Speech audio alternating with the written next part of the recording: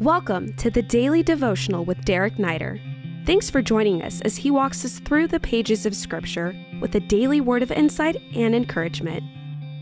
Well, it's good to be with you today. We're going to go back before we go forward because I was just reviewing chapter 24, and there was something I wanted to touch on before we move forward. So if you have your Bibles, chapter 24, and we're in verse 25. So 24, 25, great to be with you. Thanks for joining me today. And I'm going to go ahead and pray, and we'll see what the Lord has to say to us.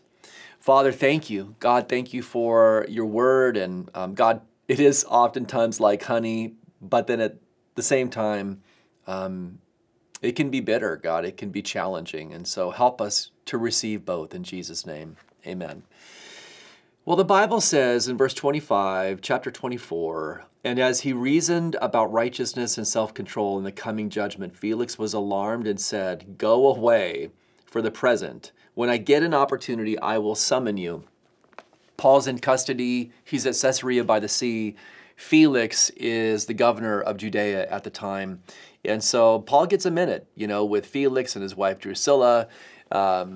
They want to hear what Paul has to say. They're intrigued, and it's more than intrigue. Like if you continue to reading, what you discover is that Felix was also greedy. He knew Paul had connections. He was well networked.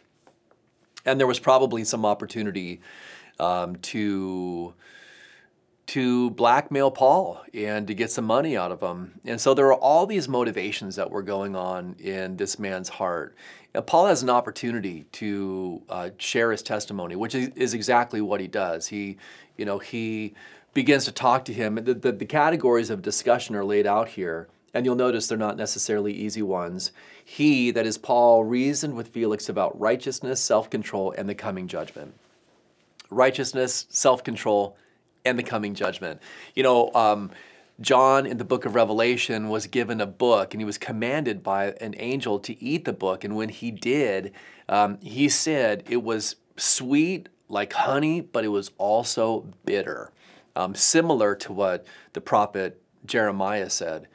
And, I think that reflects the reality that oftentimes, when we're taking in the Word of God, whether we're reading ourselves or we're hearing someone share a message, there are times, man, where it is just sweet. It's easy. It's easy to take in. They're uplifting topics or, things that are really encouraging and edifying and building up. There are just times when we're reading the Word and God's pouring out the reality of how deeply He loves us and how faithful He'll always be. And then at the same time, the same Word, not only does it bring that joy and that healing, but oftentimes it cuts. Oftentimes it's not easy to hear. Sometimes the message is tough and challenging, and when we taste it, there's a bitterness to it, and it's important for us to be receptive to God's Word in both cases. Felix here in this situation, Paul, he goes straight into it, right? He's going for the jugular here. He's talking about righteousness, obviously righteousness in the sense of God's perspective of doing right, and self-control, living in a way where we're not just carried away by the lust of the flesh.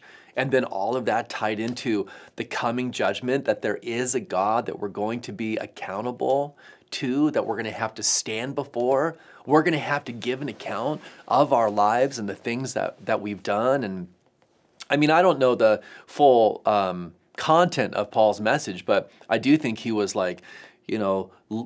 navigating a path that would ultimately lead to the reality that we need a Savior, that we need someone to stand between us and God, someone who can mediate on our behalf. And of course, that only happens when we see that we have sinned and we're convicted of our sin and we confess our sin.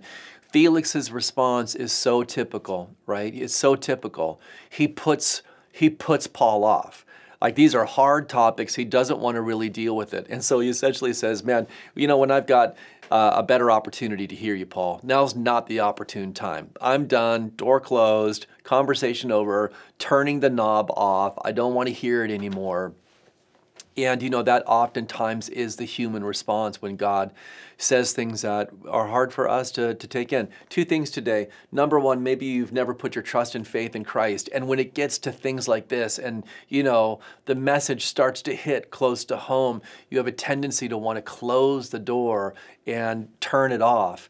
And I want to encourage you, man, the place of healing is when you take in the hard stuff and you receive it as it is, and then you respond to God the way that He calls us to, because the Bible says that the role of the Holy Spirit is to convict us of our sin, not to beat us down, but to lead us to the love of God.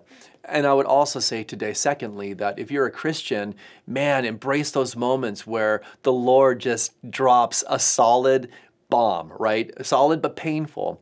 Jeremiah said this, the Lord cuts so that He can heal. Every time He brings a hard word, it is a good word with good purpose. So let's embrace it and let's grow. In Jesus' name, God bless you. We hope this podcast has ministered to you. If it has, we welcome you to rate it or leave a review. If you would like to stay connected with Pastor Derek Neider or find many more teachings, please visit awakenlv.org. Click Visit and then choose Pastor Derek Neider.